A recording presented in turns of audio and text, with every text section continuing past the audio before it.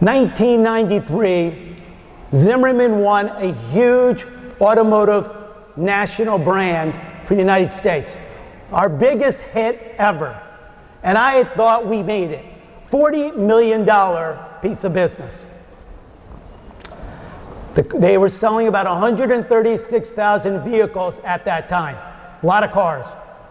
By 1997, we were selling 252,000 vehicles. The CEO of the company who ran America was getting ready to retire. And he hired his replacement. And when he came to see me, halfway through the meeting, he said, look, you're really not my choice. You're my predecessor's choice. And he said, I'm not sure I'll be able to work with you. Life is not fair. Doesn't matter how hard you work or how successful you are for the people you work with. If they want to make a change or you don't connect with them, they're going to make that change. And that is a great life lesson that I learned at a very young age. That Friday night, I was fired through a fax machine. Shocking. Disturbing. And I took it and I folded it up and put it in my pocket and told nobody in the agency. I was embarrassed. I was humiliated. I didn't know what I was going to do. And I was fearful for all these great people that helped me build the company, what could happen to them. Friday night was a terrible night. Saturday morning was even worse. I had sorrow. I was feeling sorry for myself. By Saturday night, I said, I'm not going to let this man rob me of my dream. And I would ask you, never allow anyone to rob you of your dream, no matter what happens.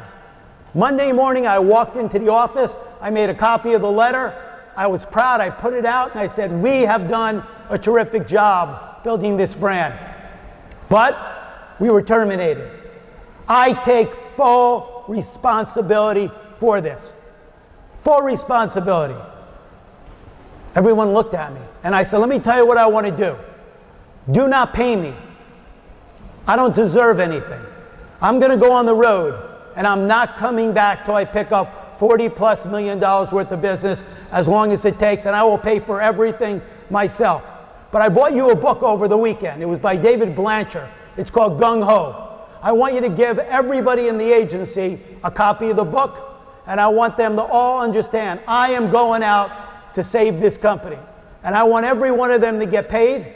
The only person that's not is me. They just looked at me in shock. And I said, I could sit here and lie to you all and make excuses. But I say excuses are lies we tell ourselves to make ourselves feel better. 3.5 months later, I showed back up at Zimmerman Advertising with $42 million worth of business. Perseverance, thank you.